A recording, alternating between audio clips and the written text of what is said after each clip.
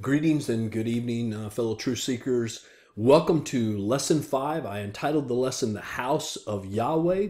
We'll be looking at 1 Kings, picking up in chapter 5, verse 13, where we ended last week, and we'll make it to the end of chapter 6, verse 38. I had originally entitled the lesson, The Landmarks of God, because you're going to see there's a number of landmarks here. And I would argue that even the temple is a landmark, because what landmarks do is they really serve to point us to a greater thing. They provide directions to something greater than the thing. And as great as the temple was, it was just a landmark pointing us to a greater reality. But I went ahead and changed the title back to the House of Yahweh, the House of the Lord, because that is really what this is about.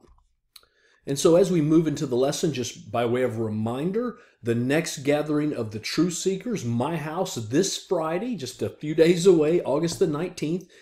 If you have not signed up for food, please sign up, as well as vote for the movie that you would like us to watch. Again, those are the four choices: The Atheist Delusion, The American Gospel, Christ Alone, Evolution's Achilles Heels, and The Search for the Real Mount Sinai. Right now, The Atheist Delusion and The American Gospel are really in a very tight race.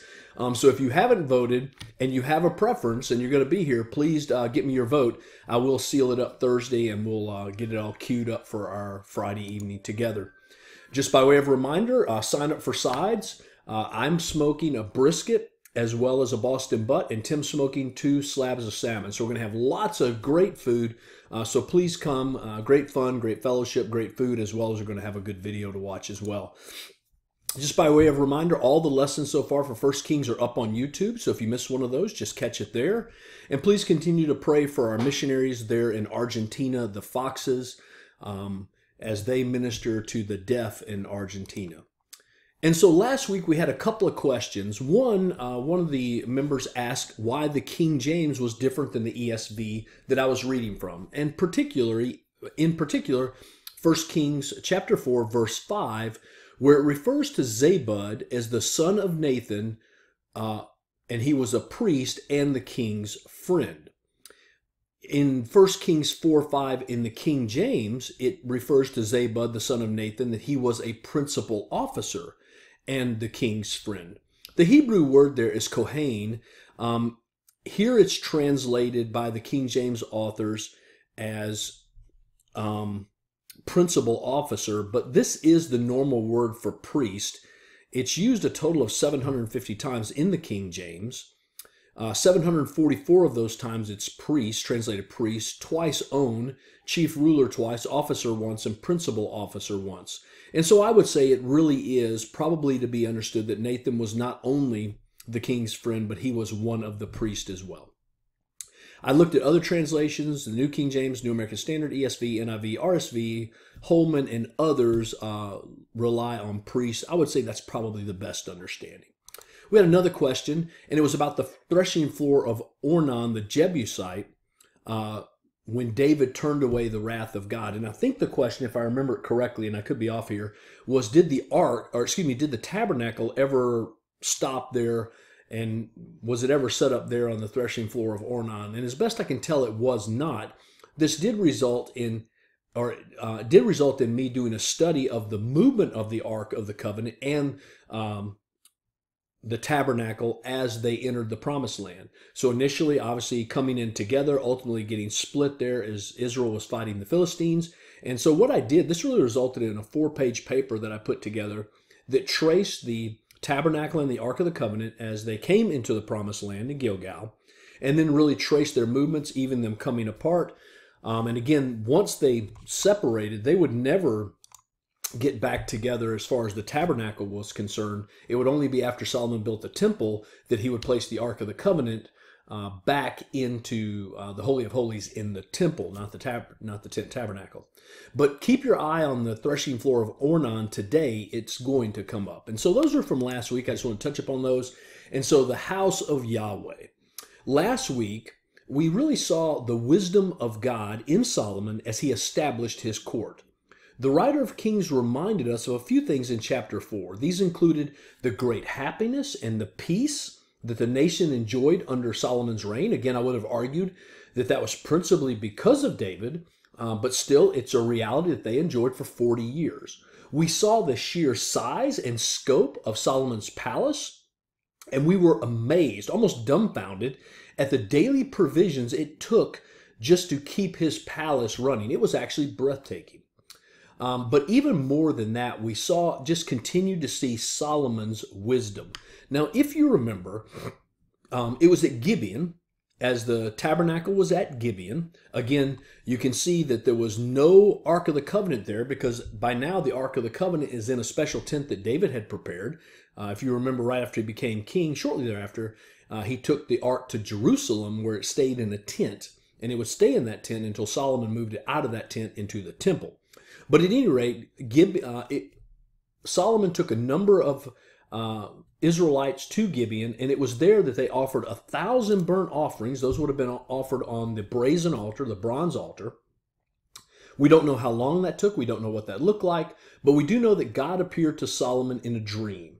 And it was in that dream that God said, quote, "Ask what I shall give you." Now, in response, first Solomon worshiped God. He thanked God for his love for David and his love, and it was that love that had resulted in him becoming king, him being placed on the throne. And then in great humility, he acknowledged his weaknesses, and then he made his ask. And we see this in verse 9 of 1 Kings chapter 3.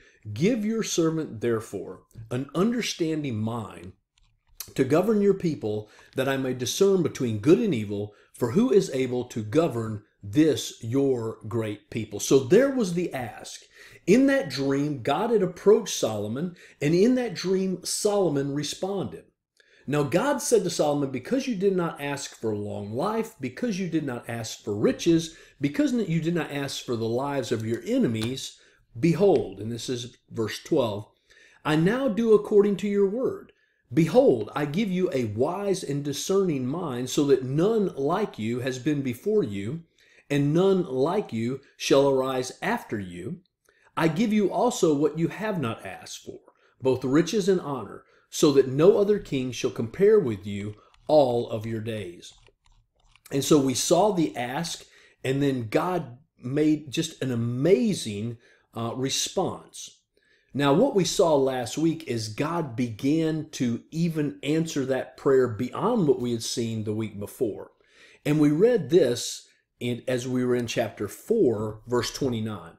"And God gave Solomon wisdom and understanding beyond measure, and breadth of mind like the sand on the seashore." His cognitive abilities were beyond imagine. The scope of his understanding, his abilities were beyond comprehension, so that Solomon's wisdom surpassed the wisdom of all the people of the East and all the wisdom of Egypt.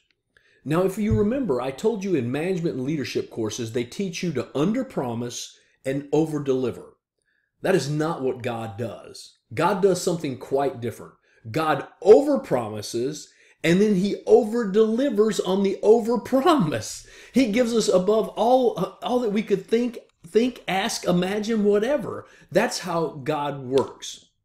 We also read last week further in verse 34, "And the people of all nations came to hear the wisdom of Solomon, and from all the kings of the earth who had heard of his wisdom."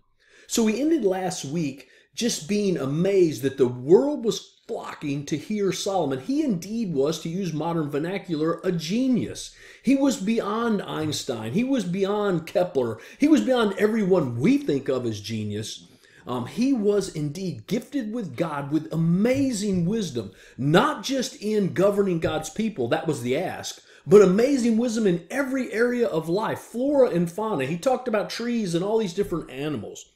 And here we see nations and even kings wanted to hear his wisdom. And we ended last week seeing that Solomon entered into a peace treaty with the king of Tyre, Hiram, who agreed to assist Solomon with building the temple, in particular, providing labor and trees, cypress and cedar, from Lebanon to build the temple in Jerusalem.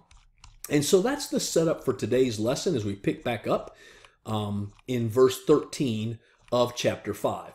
Now, again, as we go there, just again, the focus of the lesson, the house of Yahweh. And before we jump in, one reminder. as with every lesson we've done, as we work through these verses, it is amazing to find clear points of application. There's so many, and clear pictures of Jesus and the gospel. There's so many. Well, I'll pick up a lot of them, but I mean, I'm just scratching the surface. It is really loaded with points of application as we tease it out and beautiful pictures of Jesus in the gospel. Okay, so with all that, let's get to our lesson. Verse 13.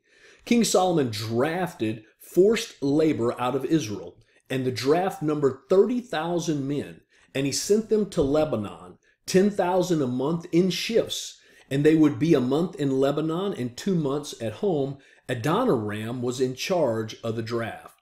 So it's a time of peace, and it's now time in God's timetable to build the temple, and Solomon is the man to do it. And here you see Solomon coordinates this massive workforce first by sending 10,000 a month to Lebanon. We'll look at that on a map in a moment. And they would be up there for a month assisting Hiram in shipping these trees down the coast via the water. Again, this was all done. We should understand this massive task was done in great wisdom. Now, just as so I don't bury the lead and just to set up something that will come up later, although right now this workforce appears to be done in labor, the idea of forced labor is going to come back up when Solomon's son comes into power, Rehoboam. And so just tuck that away. The people did not like, at least later on in his rule, the way he drafted so many into forced labor. But you can see what he's doing. He's sending 10,000 a month from Jerusalem all the way to Tyre, again, about 100 miles as a crow flies. So depending on the route to get there, then they're there for a month before they come back home. And so that's what he set up. But beyond that, we read in verse 14, so he sends these 10,000 a month in shifts. Verse 15, Solomon also had 70,000 burden bearers and 80,000 stone cutters in the hill country. Okay, so this is in the hill countries in Israel. These are the people who are quarrying stones, and he has 80,000 stone cutters. Okay, we get that, and 70,000 burden bearers. I refer to these as the grunt labor force. But understand, he's got the 10,000 each month in rotation, the 30,000 total, and now he has 150,000 that are helping in Israel quarry these stones. And if that were not enough, we read in verse 16, besides Solomon's 3,300 chief officers who were over the work and who had charge of the people who carried on the work. So you've got 10,000, 30,000 total, 10,000 in rotation, 150,000, and then you've got 3,300 overseeing, supervisors overseeing the work. I hope you understand and I hope you appreciate the massive scope of this project. And it was only possible because God gave Solomon amazing wisdom. Verse 17, at the king's command, they quarried out great, costly stones in order to lay the foundation of the house with dressed stones. We'll talk more about these stones in just a minute.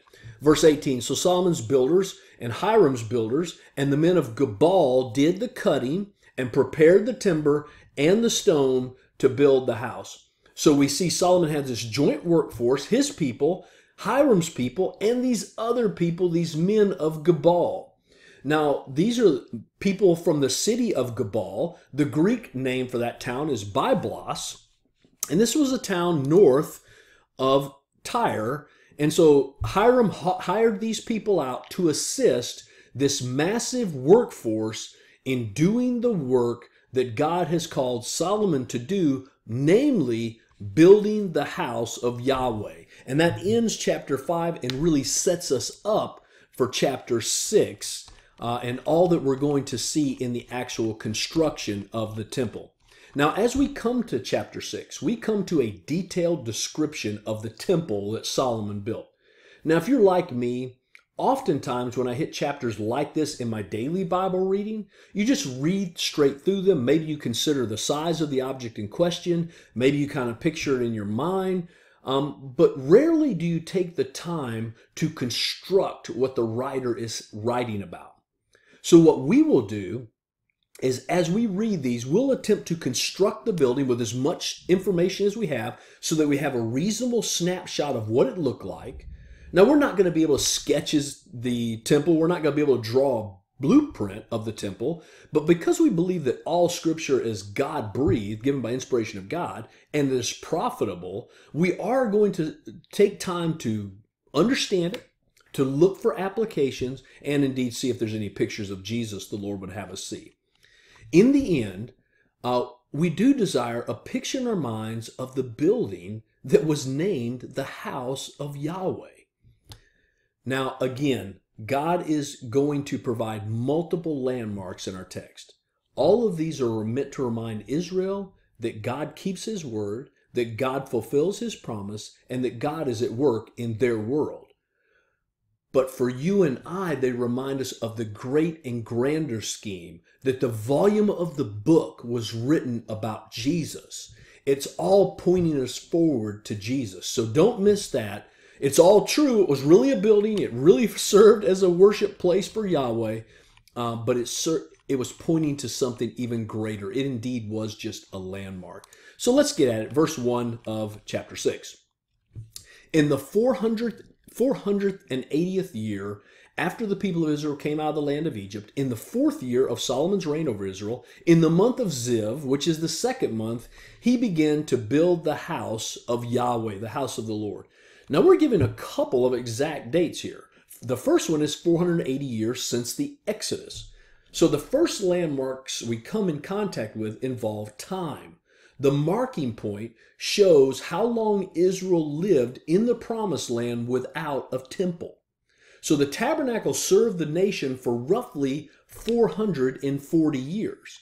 And all of David's reign, all those 40 years, the Ark of the Covenant was in Jerusalem, while at the end, for sure, the tabernacle was in Gibeon.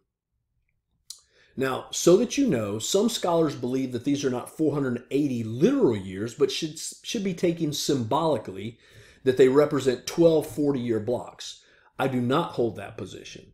The natural reading with these dates flowing like this is that these are actual dates and we should take them literally. But we're not going to divide over this if someone says, no, I think it's just symbolically. Notice it was in the 4th year of Solomon's reign, in the 2nd month, the month of Ziv, that they started building the house of Yahweh. So it would have been in the 4th year, the 2nd month of their calendar, which corresponds to our April, May, that the construction on the temple proper began. So to lock this in your mind, Solomon began to reign in 971 BC. So it's about 966 BC, give or take a year, the 4th year of Solomon's reign. And also, as you're thinking about this, taken literally, it does mean that the Exodus occurred right around 1446 to 1447 BC. So tuck that away in the event we're ever in the book of Exodus, and we'll actually construct all of that out. Still looking at verse 1, he began to build the house of the Lord, 4th year. So again, it is here in the 4th year of his reign that he begins the construction of the house of Yahweh. Typically, as we think about the church, we think about a place to worship, a place to gather together. Again, we recognize we are the church, but we'll often use it to refer to the building of the place where we worship. But for the Jew, when they talked about the temple or the house of Yahweh, they viewed it more as the dwelling place of God. Now, they knew God couldn't be contained in a building. They knew God was omnipresent, but they understood that God had agreed to meet them there, that God would manifest his presence in the Holy of Holies. And so they recognized in a special way that it was the dwelling place of God.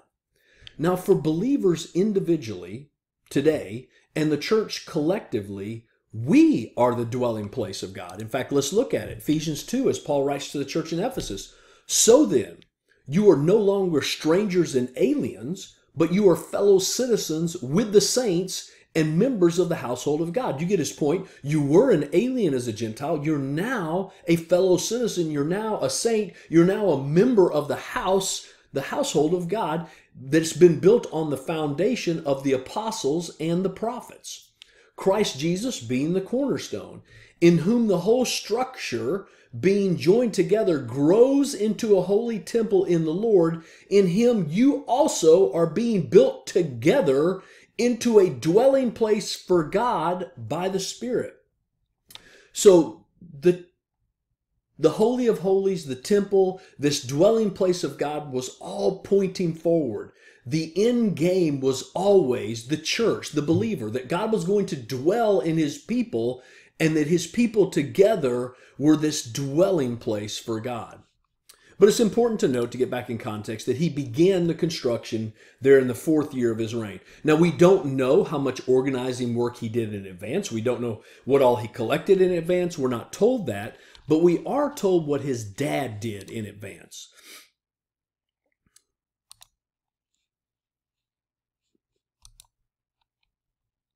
Missed a slide there, forgive me.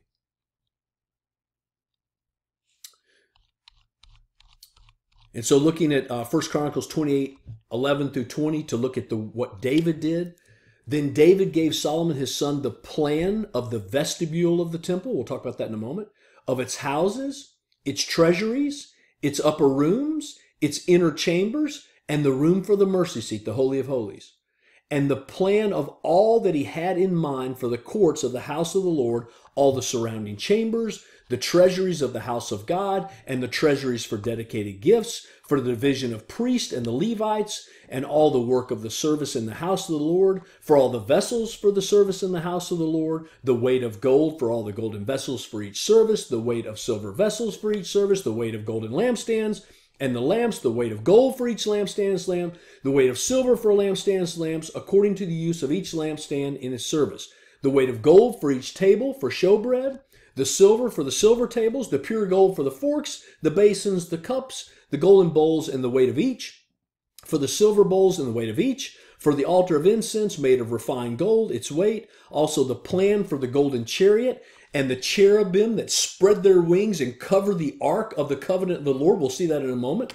All this he made clear to me, Solomon would say, in writing, and it came from David's mind. No, it came from the very hand of the Lord. David was collecting things. David was listening to God. David was laying out the plan. So although David was not allowed to build the temple, David was absolutely instrumental in the construction of the temple in that he laid out all of the blueprints given him by God and collected stuff needed in the temple. Then David said to Solomon in verse 20, "Be strong and courageous and do it. Do not be afraid and do not be dismayed, for the Lord God, even my God, is with you. He will not leave you or forsake you until all the work for the service of the house is of the Lord, the house of Yahweh, is finished." Now, just to make a quick point of application, typically when we think of David, we think of a man after God's own heart, we say that, but a man who failed miserably. The thing with Bathsheba that led to the thing with Uriah the Hittite. But we miss a piece of that. Yes, David sinned. Yes, David failed grievously. But David repented. David got back on track with God. David was once again used afresh of God. Although problems came into his house because of his sin, the sword did not depart of his house, the Bible tells us. There was a lot of troubles. But in spite of those troubles, David got back on track. Read the Psalm. "Create in me a clean heart, O God, and renew a right spirit within me. Cast me not away from your presence, O Lord, and take not your Holy Spirit from me. Restore unto me the joy of thy salvation, and renew a right spirit within me." David got back on track.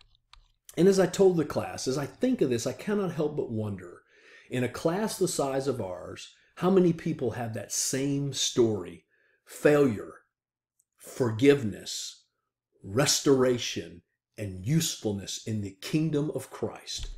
And if you failed God and you've not sought his forgiveness and not sought that restoration, cry out to God, ask for his forgiveness. He is mighty to forgive. And get back on track with God and be used by God to expand his kingdom until he comes to receive you to himself. But there's another point here as you think about this. And again, I was thinking on landmarks. In the case of the house of Yahweh, the temple, the writer of 1 Kings never tells us exactly where the temple was built. We know it's in Jerusalem, but it doesn't tell us exactly where. Now, the good news is the writer of Chronicles does tell us exactly where the house was built. Then Solomon, 2 Chronicles 3:1. Then Solomon began to build the house of Yahweh in Jerusalem on Mount Moriah, where the Lord had appeared to David his father, at the place that David had appointed on the threshing floor of Ornan the Jebusite. I told you that would come back around this morning, or this evening in this case. It's there on the threshing floor of Ornan on Mount Moriah that the temple would be built.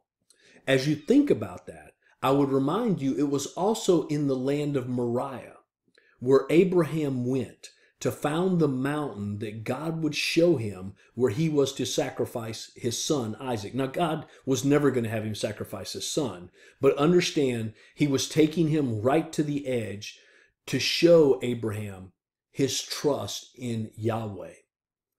And so that's exactly what happened. And here's what we read in Genesis 22. When they, that's Abraham and Isaac, came to the place of which God had told him, Abraham built the altar there, and he laid the wood in order, and he bound Isaac, who was a teenager and could have easily fought but did not, his son, and he laid him on the altar on top of the wood.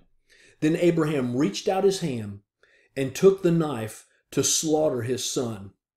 But the angel of the Lord called out to him from heaven and said, Abraham, Abraham. And he said, Here I am. He said, Do not lay your hand on the boy or do anything to him, for now I know that you fear God, seeing you have not withheld your son, your only son, from me. And Abraham lifted up his eyes and looked, behold, behind him was a ram, caught in a thicket by his horns. And Abraham went and took the ram and offered it up as a burnt offering instead of his son. So Abraham called the name of the place Jehovah Jireh. The Lord will provide. As it's said to this day, on the mount of the Lord it shall be provided. As you think about this, what a fitting place that there were, David had numbered Israel. The prophet Gad had went to him and given him the choices. He said, I'll fall into the hands of God because he's merciful. And then it's there, as Gad directed him, he prayed and cried out to God. He built the altar of God, and it turned away the wrath of God from the people. What a fitting place for the temple. And it might even be the exact same place in the land of Moriah on this mountain where Abraham offered up his son, went to offer up his son, offered him up spiritually in his mind. We're told in the book of Hebrews, he offered him up in his mind anyway. It was a done deal. Pointing to the reality that God would one day offer up his son, that what Abraham was going to do was only a picture of what the Father would do, and he would plunge the knife, metaphorically, into the chest of his son so that you and I might be saved. It was that location, and what a fitting location for the temple to be built.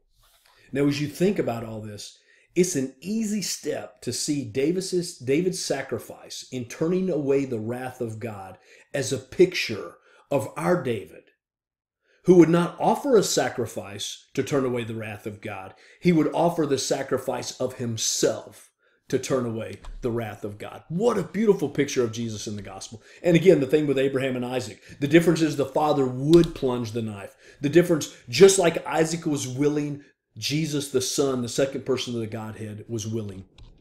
You see, this temple stood on that spot. Equally, it stood perched at virtually the highest point on the mountain.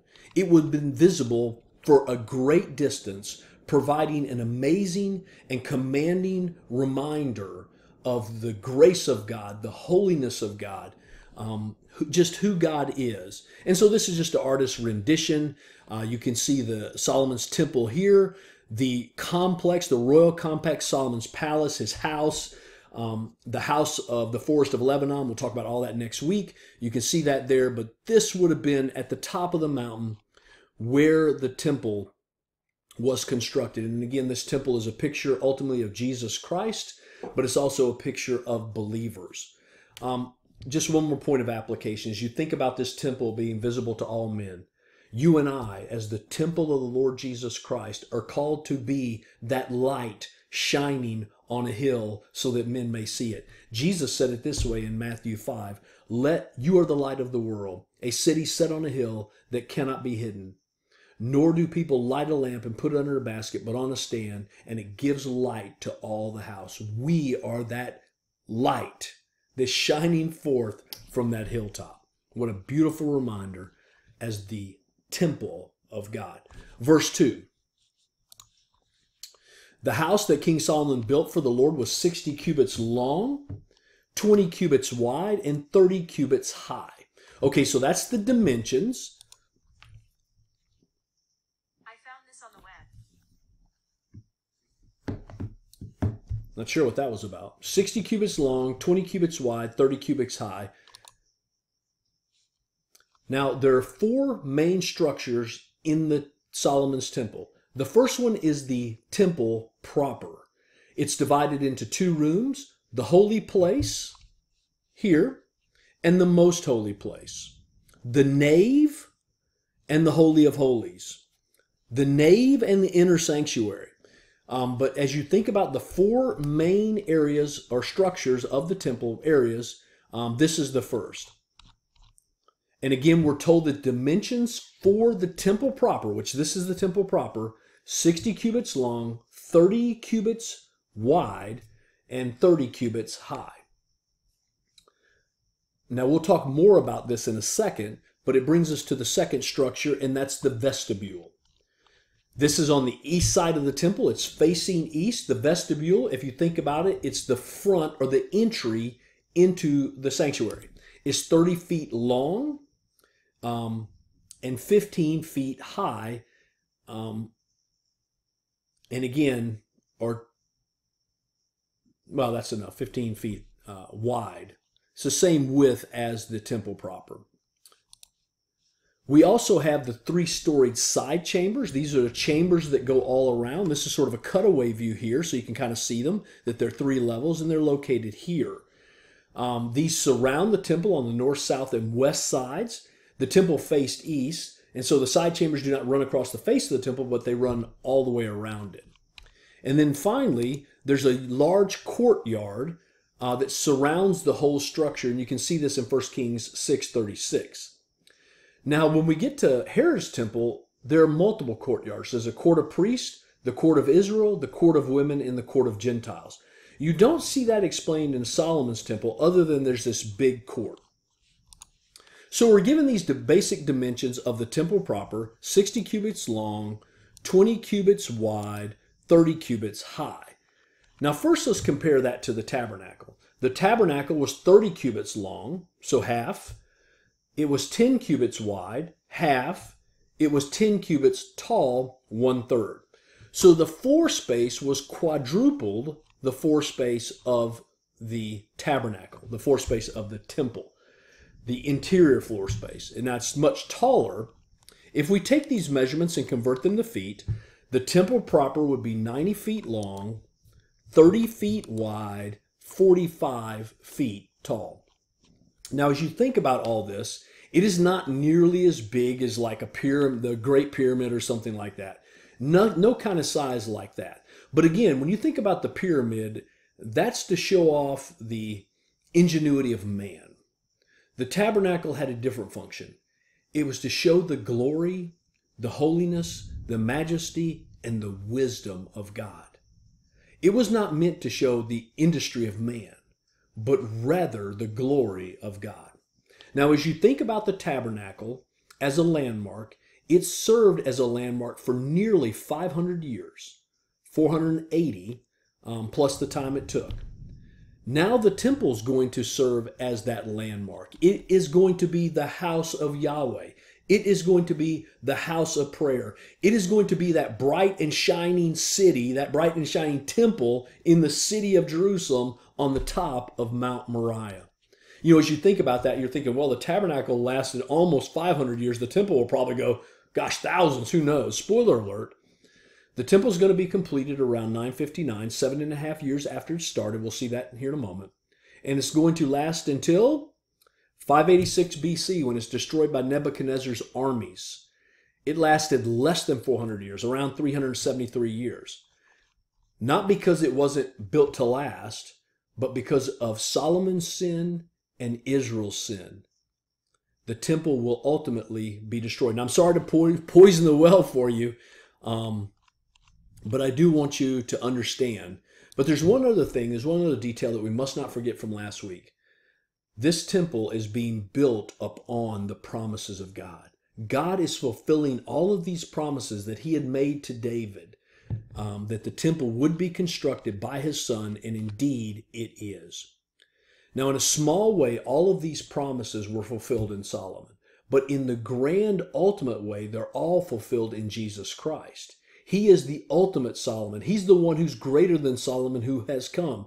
He's the one who would set up on the throne of David forever. He's the one, through him and through his offering, that God will indeed live in us, not just simply tabernacle among us, but live within us. Jesus said it this way in John 14. If anyone loves me, he will keep my word, and my Father will love him. That'd be enough right there. And we will come to him and make our home with him. That's the grand promise that this temple pointed to. You and I are the temple of Christ, and God dwells in us. Everything this was pointing to, we find fulfilled because of our great Savior. Verse 3, we're told then about the vestibule. That's that front area in front of the nave, in front of the holy place. And we can see that it was 20 cubits wide, right? The width of the temple. It's 10 cubits deep.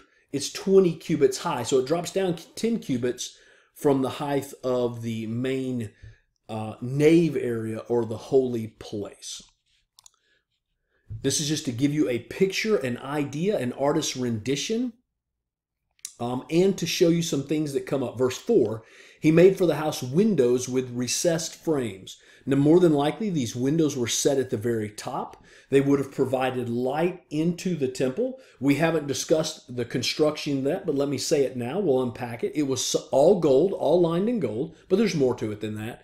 Imagine what the light would look like as it came in these windows and reflected all over the place in the nave, in the holy place. It would have been breathtaking. But again, we're told that it had recessed windows and they had frames. Verses 5 and 6, he also built a structure against the wall of the house, running around the walls of the house. I talked about that, both the nave and the inner sanctuary, and he made side chambers all around. The lowest story was 5 cubits broad, the middle one was 6 cubits broad, and the third 7 cubits broad. For all around the outside of the house, he made offsets on the wall in order that the supporting beams should not be inserted into the walls of the house. So everything we're reading about now focused on this structure that was not part of the house, but was connected to the house only by beams. So it was an independent structure, but connected. And we saw in the diagram that it ran around 3 sides of the temple proper. Now, this 3-storied structure would have provided about twice the square footage from the temple. So the temple had quadruple the square footage of the tabernacle. The storage rooms would have provided about twice the square footage of the temple proper. Now we read that the lower story is 5 cubits wide, the middle story is 6 cubits wide, and the third story is 7 cubits wide, and this is accomplished by offsets in the wall. And so the greatest support is on the lower area. It's 5 cubits, 6 cubits, 7 cubits, with the greatest support being here, then the next greatest support being here, and the least support being on the 3rd floor. So although it's straight on the outsides, it's actually tapered like this because of the offsets. And that's possibly what we're reading about in verse 6. So imagine this outer structure around the temple. It's 3 stories. Its width grows as the floor grows up. It has 1 entry point. It's here on the south side, and then there's stairs to go up. And so that brings us to where we are, and we'll just keep advancing. This is just to compare, to give you an idea of the tabernacle. Again, a mobile building as compared to the temple, quadruple the floor space, 3 times as tall inside, and this entire storage area that the tabernacle had nothing like that. Verse 7, when the house was built, It was with stone prepared at the quarry, so that neither hammer nor axe nor any tool of iron was heard in the house while it was being built. Now here we find an amazing detail. They did all of the sizing of the stone at the quarry site, so that there was no chiseling, no hammering, no banging, no sanding at the actual construction site, at the actual temple proper. So all of the traditional construction noises did not happen at the temple, they happened in the quarry. Imagine the skill it took to cut these massive stones to exacting size and move them in. As you think about how quiet it was at the temple side, it reminds us of a few things, a number of things probably. I'll just grab a couple. It highlights that some of the greatest work in the church is always done in quiet, in secret. Pastor Zach is very vocal, but it takes a lot of quiet work to make his vocal work effective. I'm very vocal in Sunday school, but it takes a lot of support from other members of the Sunday school class to make our class run correctly. And so this just reminds us that some of the greatest work happens in quiet, in the secret. Sometimes people never even know. The people who are in the background making sure things are running for the glory of God. Number two, Clark in his commentary brought up an interesting analogy. He said, like the stones were cut, chiseled, and sanded and then transported to Jerusalem to become part of the temple, the same is true for you and I. It is here on this side of eternity where the cutting is going on, the chiseling is going on, the grinding is going on, the sanding is going on, and it's all in preparation for our inclusion into the New Jerusalem, the temple of the living God. And I would say lastly, just one more point of application before we advance to verse 8, it also speaks to the fact that even in its construction, it was to be a house of prayer. It was to be a house of reverence to God, even as it was being built. Verse 8. And again, there are some commands about cutting and stuff, but just take the applications and run with those. Verse 8. The entrance for the lowest story on the south side of the house, I showed you that there on the mock-up of the temple. And one went up by stairs to the middle story, and from the middle story to the third, and we talked about that. Verse 9. So he built the house and finished it, and he made the ceiling of the house. Now this house he's talking about now is this outer structure. And he made the ceiling of the house of beams and planks of cedar. He built the structure against the whole house. That's the outer structure, 5 cubits high. It was joined to the house with timbers of cedar. And so we see that, again, he completes this outer structure. Its roofing, these are the same as its flooring in the area above.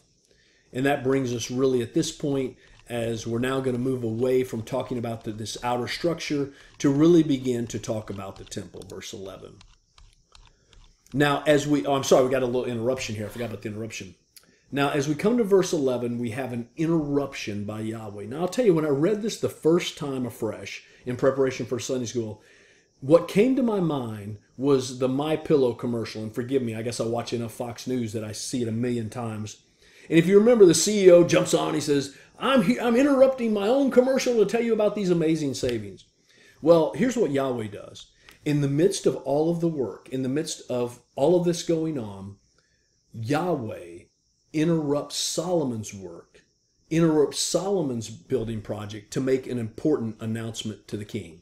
You see, the house of Yahweh is a big deal. It's really a big deal for the nation of Israel.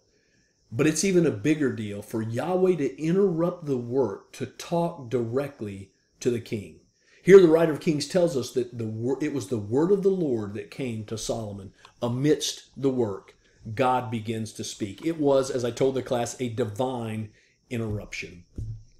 One quick thing. That is just like God. God is always intruding onto our agenda to move us off of our plans onto His plans and get us refocused. And I would encourage us to look for interruptions in our day and realize that those interruptions, at least some of them, could be moments where God is speaking into our life. He's bringing someone in our life to speak to. He's bringing something into our life. These are moments with the Master, and look for His leading. So don't picture these things as interruptions.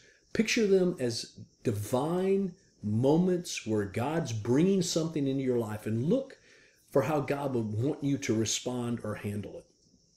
Now, in the case of this divine interruption, where God interrupted Solomon, it was really to speak about important matters, in particular Solomon's heart. Now, I'll be honest with you. It seems like God rarely is focusing on the activity of our hands. He is almost always focusing on the intents of our heart. He is almost always focusing not on the appearance, but the heart of the issue. And God interrupts the work to remind Solomon what really matters. And we see this come to Solomon in 4 if commands that are followed by if-then promises. And so let's walk through those. Now the word of the Lord came to Solomon concerning this house that you are building. Here are the 3 ifs. If you will walk in my statutes, if you will obey my rules, and if you will keep my commandments and walk in them. Now, each of these terms has its own unique, nuanced meaning, but in this context, I would say they're virtually interchangeable, right? Walking, obeying, keeping his commandments. The point's obvious. God is saying, Solomon, I want you to follow my word. I want you to walk in my ways. I want you to be obedient to me. So that's the if. That's the 3 ifs. And now that brings us to the 3 thens. If you do this, then I will, number 1, fulfill the promise that I spoke to David. Now, the promise that Yahweh is no doubt referring to is the promise of Solomon possessing an everlasting dynasty. That was the promise. When your days are fulfilled, David, you lie down with your fathers, I will raise up of your offspring after you, who shall come from your body, I will establish his kingdom. He shall build a house for my name, this is Solomon, and I will establish the throne of his kingdom forever. That was the first if-then. Number 2, if-then, I will dwell among the children of Israel. If-then. Number 3, if-then, I will not forsake my people Israel. Now these promises, to receive these promises, the king must obey God's word.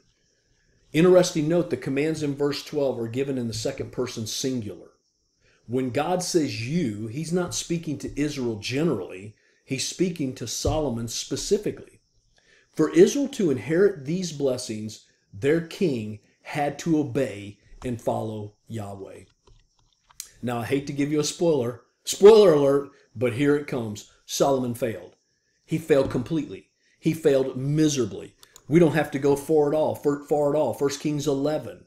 We'll just jump down to, pick verse 3. He had 700 wives who were princesses and 300 concubines, and his wives turned away his heart.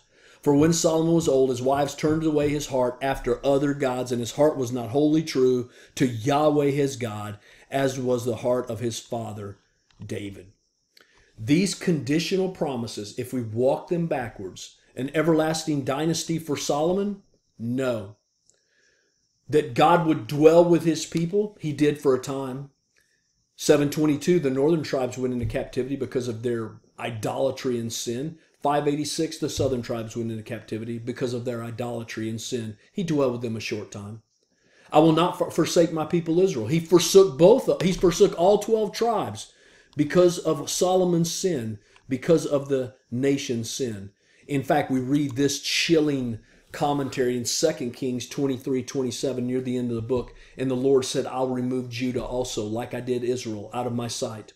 As I have removed Israel, I will cast off this city, the city that I've chosen, Jerusalem, and I will cast off the house which I said my name shall be there.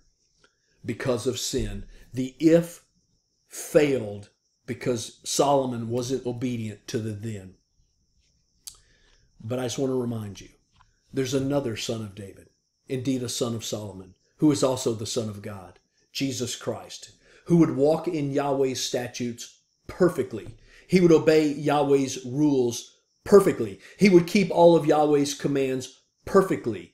And he would accomplish and secure for us what Solomon never could accomplish and secure for the nation of Israel. You see, the end game was always that the Lord Jesus Christ was going to set on the throne of David. The Lord Jesus Christ was going to reign forever. The Lord Jesus Christ was going to secure all the promises of God on behalf of his people. He was the obedient king who would follow the if and win the then.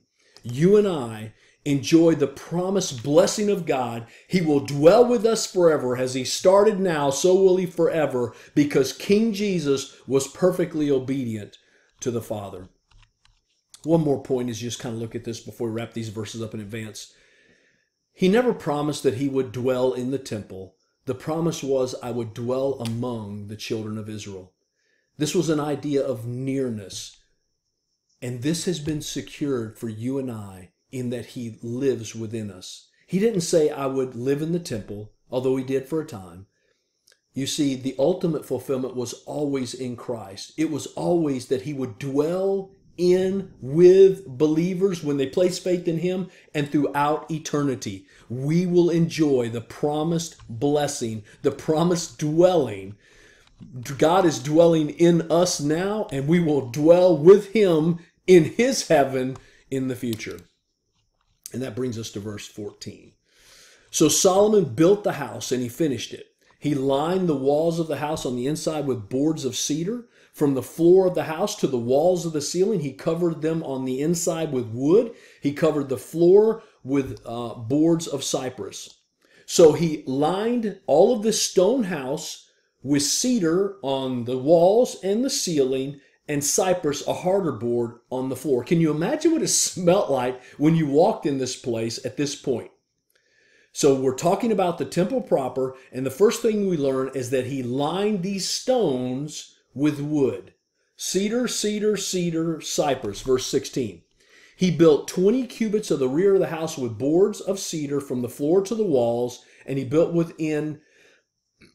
this within as an inner sanctuary, as the most holy place. So this was the Holy of Holies. This was a 30-foot cube located at the far end of the temple proper. We looked at a few places. This is the most holy place.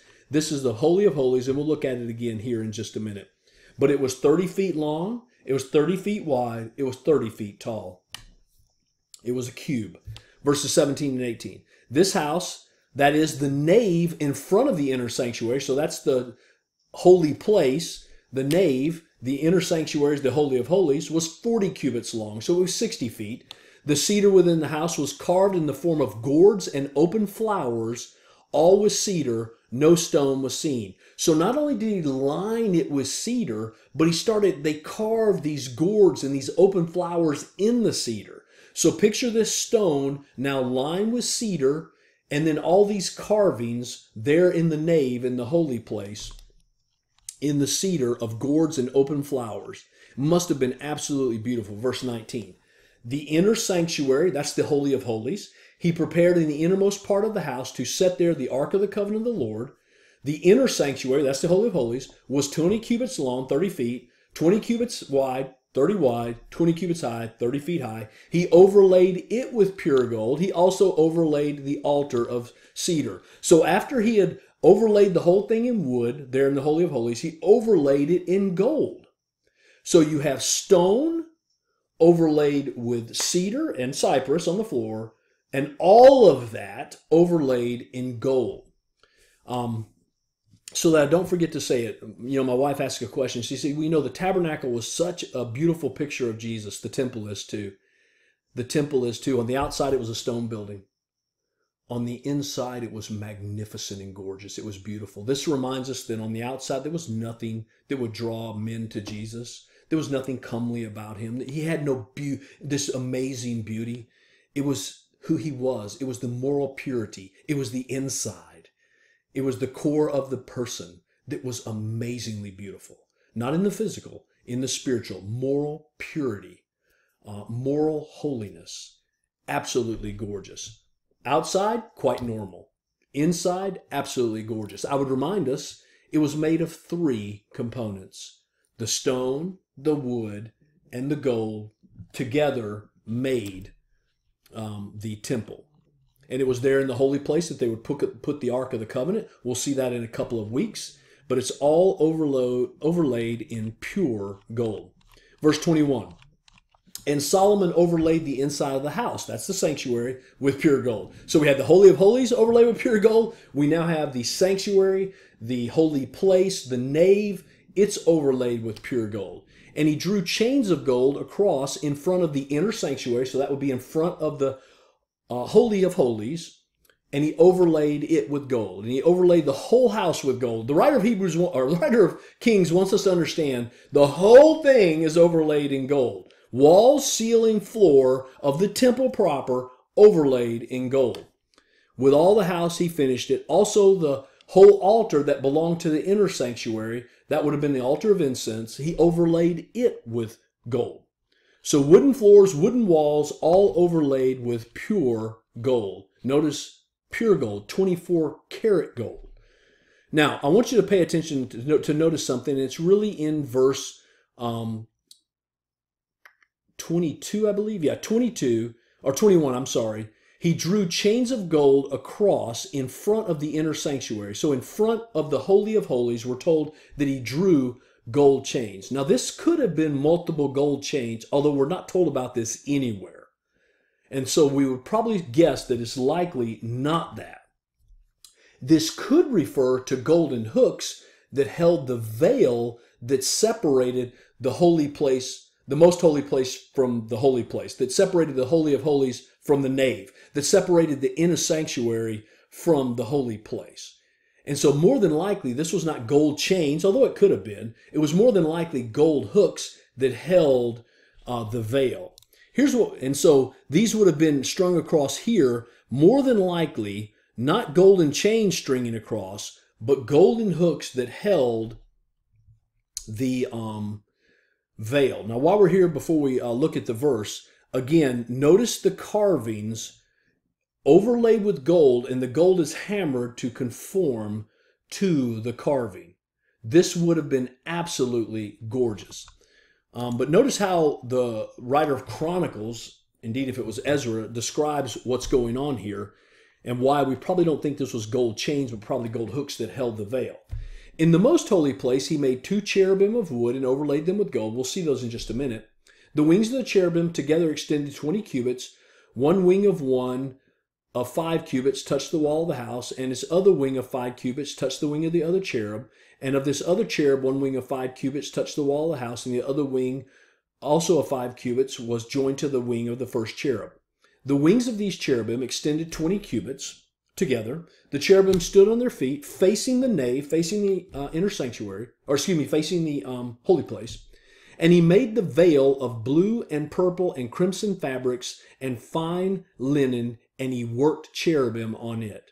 So as you bring these together, more than likely, this was not a chain in the way we think of chain, but hooks that held the veil that separated the holy place from the Holy of Holies. Now, the Hebrew word translated chains is only used here. Again, could he have stretched chains? Absolutely. But more than likely, these are hooks that may have been in a chain that were made to hold the veil. Now, whether this was chains, not likely, or the chains that held the veil, more likely, they spoke one message. Stay out. You're not authorized to come here. Go away. Sacred place. No one was allowed into the Holy of Holies except the high priest, only once a year on the Day of Atonement, Yom Kippur, and only after special preparation. No other priests were allowed to go in there. Nobody from Israel was allowed to go in there. Let's be honest, nobody from Israel was allowed to go into the temple proper at all. If you were a priest and you went into the temple proper to carry out your duties and you saw the holy place and you saw the veil, here's what it said: stay away, don't come here, presence of God, warning, step back. I would remind you, it is this very veil in Herod's temple, roughly 1,000 years from now, when it will be split top to bottom, according to Matthew 27:51 and Mark 15:38, indicating that access to God is now open to everyone. This was signified that you and I, because of the blood of Christ, have access to God. No one had access to God. You and I can come into his very presence by a new and living way through the veil, that is through the flesh of Jesus Christ. And you and I can have boldness to trod where no man has trod before, into the very presence of God, and cry out, Abba, Father, because of the blood of Christ. And he overlaid the incense of all, the altar of incense, with gold as well. It would have been breathtaking. Continuing on, verse 23, we read about these in Chronicles. We're now going to peel them apart here in Kings. In the inner sanctuary, he made 2 cherubim of olive wood, each 10 cubits high. That would have been 15 feet high. 5 cubits was the width of one wing, so 7.5 feet of the cherub, and 5 cubits the length of the other wing. It was 10 cubits from the tip of one wing to the tip of the other, so 15 feet. The other cherub also measured 15 feet tall. Both cherub had the same measure and the same form. The height of both was 15 cubits, and so was the other. He put the cherubim on the innermost part of the house in the Holy of Holies. They would have been behind the veil, and the wings of the cherub spread out so that one wing touched the wall. The one wing touched the wing of the cherub, the other cherub, whose wing touched that one, and then his other wing touched the wall. They covered the whole opening, and setting between them, almost as if they were guards, was the Ark of the Covenant. Now, as I told the class, I can't imagine what it was like for the high priest that one day of the year. He's going in after he's made special sacrifice, after he has gotten fire off the altar, after he stripped off the outer garments and he just has the white linen undergarments. He has his sash belt, he has his turban, and he opens the veil. He pulls the veil back and proceeds into the Holy of Holies with smoke coming off his fire pan. I can't imagine how his heart would have been racing. But now imagine what he sees are these 2 15-foot cherubim, and in between them, as if they're guarding it, the Ark of the Covenant. Now, as you think about the cherubim, they're mentioned a few places in scriptures, just to sort of highlight and pull all this together for you. I'll remind you, after Adam sinned and was driven east of Eden, cherubim were given a flaming sword to guard the entry back into paradise so that men could not go back. These 2 cherubim are guarding the Ark of the Covenant, which is 2 cherubim facing each other. That's what's on top of the Ark. For a description of what they look like, I would direct you to Ezekiel 1 or Ezekiel 10. But you can see, overall, they're really just standing as guardians there in the holy place, the most holy place, the Holy of Holies. They were made of olive wood. So here we're introduced to a third wood. We had cedar, we had cypress. Those came from Lebanon. Olive wood came from Jerusalem, and these cherubim were made of olive wood, these giant guardians, and that olive wood was then hammered gold, everything overlaid in gold. And so really, to attempt to get a picture of what this might look like, something like that. Again, these cherubim guarding the Ark of the Covenant. Everything overlaid with gold, the hammered gold into the wood carvings. Its beauty would have been absolutely amazing. Verse 29. From the entrance to the inner sanctuary, he made doors of olive wood. The lintel and the doorposts were 5-sided. So from the entrance to the inner sanctuary were these doors of olive wood. That's that third wood, the wood that comes from Israel. And he overlaid those with gold also. The lintel and the doorpost, it says, were 5-sided. Some scholars believe, and I'll just say it real quick, that is not really saying 5-sided, but rather that they were 1/5 of the length of the wall. That when folded, they took up 1/5. We're not sure, again, but that's what scholars believe. Verse 32, he covered the doors of olive wood with carvings of cherubim, palm trees, open flowers. He overlaid them with gold and spread the gold on the cherubim and the palm trees. Now, as you think about this, I don't know, when you think about these doors covered with cherubim, covered with palm trees, covered with open flowers, but what they remind me of is Eden. They remind me of paradise lost. But you know what they should also remind us of? Paradise found. paradise regained. Paradise won because of the blood of Jesus Christ. Because the doors have now been kicked open. We have access right into the presence of God. And so these doors that were just another way, like the veil, of saying, no, go away, stay out, holiness of God, presence of God, you can't come here. Now the doors are kicked open. The veil is torn top to bottom, and the measurement and the message now is come into the very presence of God. Verse 33, so also he made for the entrance to the nave doorpost of olive wood in the form of a square, and 2 doorposts of cypress wood. 2 leaves of one door were folding, and the 2 leaves of the other door were folding. On them he carved cherubim, palm trees, open flowers, and he overlaid them with gold, evenly applied on the carved work. So these are the doors that go into the holy place, the nave, the main area of the temple. Again, all of this pointing to the glory, the majesty, the holiness of God, but all of it serving as pictures of the Lord Jesus Christ. Now think about this. In the tabernacle, they were on a dirt floor. Here, they're on a floor of gold. Everything overlaid with gold. Verse 37.